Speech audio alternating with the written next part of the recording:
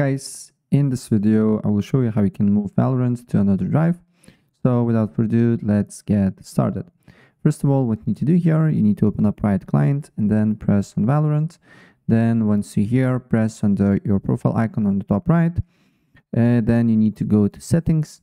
Then you need to find the path where a Valorant files is located. So for me, it's on disk C, Riot Games Valorant. So what you need to do here is to open up your file explorer. And then you just need to go to that particular path. So like this. And let's go to disk C, Riot Games, then Valorant, right? So what you need to do here is to right click on Valorant, show more options, or just press cut, and then go to where you want to install Valorant. For me is this key, and then here just paste it, right? And we just need to wait until the process is finished.